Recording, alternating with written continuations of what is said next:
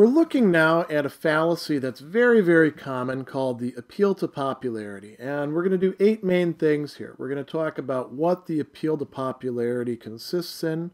Then we're going to look at the structure of the argument. It turns out to have a relatively simple structure to it. After that, we'll look at why this is a fallacy, what makes it a bad kind of argument.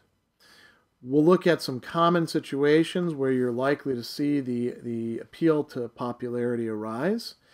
Then we'll look at several examples of the fallacy. If you want to see further examples, we'll be uploading videos that just do that later on. We're going to talk about how to spot it. What are the red flags that you should be on the lookout for? We'll talk about what other fallacies it sometimes gets mistaken for, and we'll finish up by talking about how to avoid this fallacy in your own thinking, your own argument. So what does the fallacy of appeal to popularity consist in? At its essence, what it involves is arguing that because many people believe a claim to be true, the claim is actually true and you ought to accept the claim. Now, it has a lot of synonyms. Each one of these that you see here is one way in which it's talked about, sometimes in critical thinking textbooks, logic textbooks, communications textbooks, rhetoric textbooks, English textbooks. This is one that you'll almost always see people talking about, but the language isn't always consistent. You'll see some Latin verbiage like argumentum ad populum or consensus gentium, depending on how you pronounce it. Both of those can be translated roughly into appeal to popularity or common consent, and you'll see common consent also getting used among other synonyms. Bandwagon appeal gets used quite often when we're talking about political science or civics textbooks or English textbooks.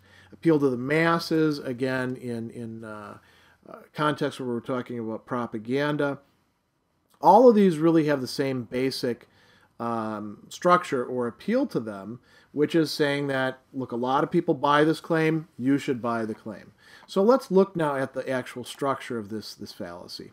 And you notice that we have just 2 premises. One of them, the one in brackets, is an implicit premise. If you make it explicit, then people are going to say, wait a second, this is not good argumentation. So usually it's left unstated. The first premise, you notice I've got some other words in brackets. Sometimes people say many people, sometimes people say most, sometimes, a lot, sometimes all. But the premise works like this. You're saying that there's a claim out there, X. X is the case. Many people believe that claim to be true. Many people believe that X is the case. Now, how do you get from that to you should believe X to be the case, or X is true? It's that hidden premise. When many people believe something to be the case, it actually is the case. We know that that's not really a premise that we ought to accept if you lay it out like that, but usually it's going on without us thinking about that. And that's what makes this such an insidious fallacy. So that's the structure if we want to lay it out in terms of premises and conclusions. If we want to look at it in a more graphic form, here's one that you could use. There's different ways of representing this, but I think this is a good way.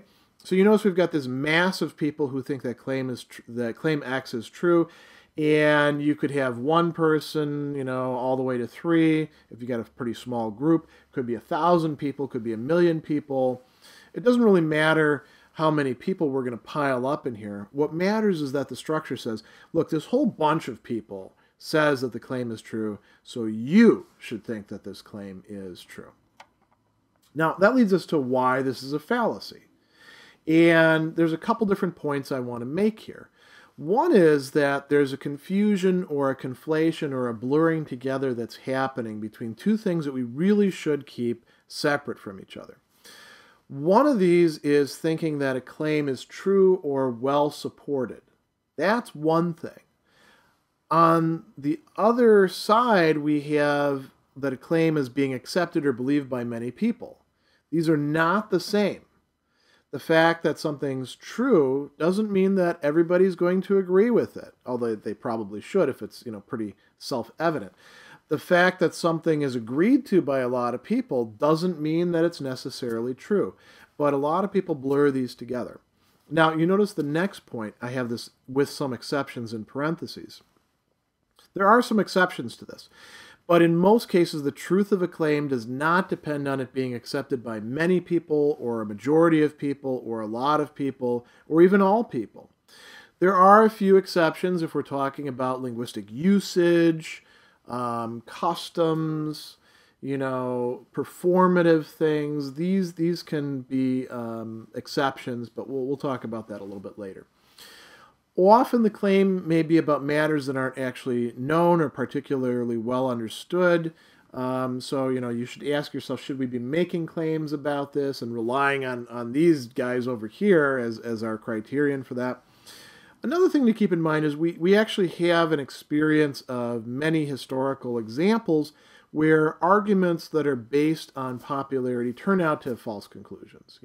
There's all sorts of things, not only in the history of religion or politics or, old wives' tales where people thought that certain things were true when they didn't turn out to be so, even in the history of science.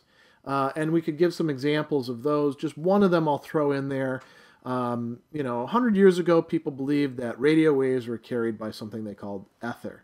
And turns out that's not really the case. We have a different theory that accounts for things better. The fact that a lot of people believed that it was true in the literature of the time, used that as sort of a touch point when they were talking science, doesn't mean that it was actually the case. Now, what are some common situations in which you're liable to run into an appeal to popularity?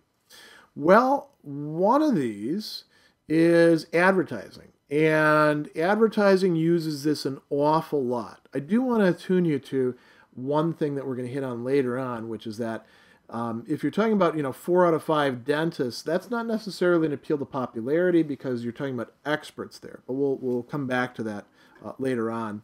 Now, oftentimes advertising will say, most of the customers preferred Coke to Pepsi or Pepsi to Coke, so therefore you should drink that. Or more people prefer this brand in these circumstances. More people call upon this pest control or, wear these shoes, so therefore you should be doing that. It's also used in aesthetic judgments, and this overlaps with advertising to a certain extent. What we're talking about with aesthetic judgments, the fashion industry, music, food, all sorts of things where taste is involved. So if, 9 out of 10 people prefer this pizza, that must be the best pizza. And you should eat it. It's probably healthy for you. 9 out of 10 believe that this is a good, album to buy. You should buy that album. It's also used a lot in politics and policy making. When it gets used, it tends to get used because people have managed to do some sort of public opinion poll that got people to see things their way. There's all sorts of ways you can skew polls. But if you ask the questions the right way, you can often get people to say, yeah, I go along with that. Doesn't mean that it's the best thing to do. Doesn't mean that it becomes true as a result. We can talk about institutional settings like education, businesses. They'll, what do the employees think, or what do the majority of the customers think? Again, it doesn't necessarily make things true, right, just. We have to be on guard about that. Deciding moral issues. This is a really big one. Some people think that right and wrong is primarily a matter of whether you can get people to weigh in and say, yes, I think that's the case. It could be, and there are some circumstances where the majority of the population thinks that a particular thing is good to do, but it's actually the wrong thing to do. People can be deceived about these sorts of things. Now, another thing to point out, there are a lot of people in our society, and this is something that I think you can say throughout all time, that have used popularity as a guide for reasoning about their own purchases, their lifestyles, other decisions, what it is that they think is real, what's true, what's valuable. And that's part of why this is such a prevalent and powerful fallacy. Let's look at some examples now. So example 1, popular music. We could substitute other bands in here if we wanted to. And we could even go further back in time and talk about, best hits of 1776. There was an album of that sort that came out a while ago. And here I'm picking on the Beatles. I actually personally think they're a little bit overrated, but that's me. So let's look at this. The Beatles have sold over 264 million albums worldwide, more than any other artist in history. So the Beatles are clearly the best musical artist of all time. Well, that doesn't seem to follow, does it? But people do make these kind of arguments. Whoever sells the most albums to the most people is the best musical artist. That's the bit of information that you have to shove in there. You have to be assuming in order to make this work. So that's the implicit premise. Once you actually lay that implicit premise out, you can see that this is a fallacy, and we shouldn't accept this as true. Example 2. This is a really interesting one. Extended warranties. If you ask most industry experts in most industries, they will tell you that extended warranties are not a good deal for the customer. They're a great deal for the manufacturer or for the franchise that's selling the extended warranty, because most times you don't actually need the extended warranty. Now, a salesperson will come up to you and they will try to sell you the extended warranty, and they'll say, think about all the things that could go bad. Most people want the peace of mind that comes with getting the extended warranty. Most people do take the extended warranty, so you should do that too. You're getting the extended warranty, aren't you? It's the right thing for you to do. Now, it is actually the case that in some areas, most people do in fact buy the extended warranty. Does that mean that it's the best thing for you to do? No, it doesn't. Again, this is a case where most people say one thing and the experts who are actually looking at the statistics are saying a different thing. Let's think about a third one. Political mandates. This comes up quite often every 4 years when we have a presidential election and somebody gets the popular vote. And in this case, I'm giving this candidate 55% of the popular vote, which is more than the last several presidents have gotten. So President Q gets an astounding 55% of the popular vote in the last election. That's great for them. And then people will reason from that, usually talking heads in political shows. Therefore, President Q has a clear mandate from the people to enact the policies that she sees fit. Made a woman president in this case. Now, what's the assumption being made there? Getting a majority of the popular vote in an election gives the president a, quote, mandate from the people. That means that, they ought to enact the policies that they ran on or they think are best. And is that really how we ought to think of things? Maybe they do have a mandate from the people in a certain sense. But having a mandate from the people doesn't mean your policies are actually right, because people will vote for all sorts of stupid things, and actually have throughout history. They still do it today. And I want to say both parties are pretty equal opportunity offenders in this respect. Now, this is an interesting case for another reason, too.